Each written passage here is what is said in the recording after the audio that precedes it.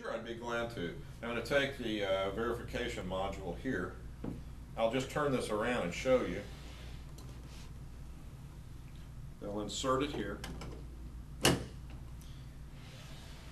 I'm going to select Verify on the front of the Bot 3000. And it's asking me to remove the verification module, which I'm doing. I'm selecting Continue. It's telling me that it passed, but you know what? I might want a hard copy record of that, so I'm going to tell it to print the verification results.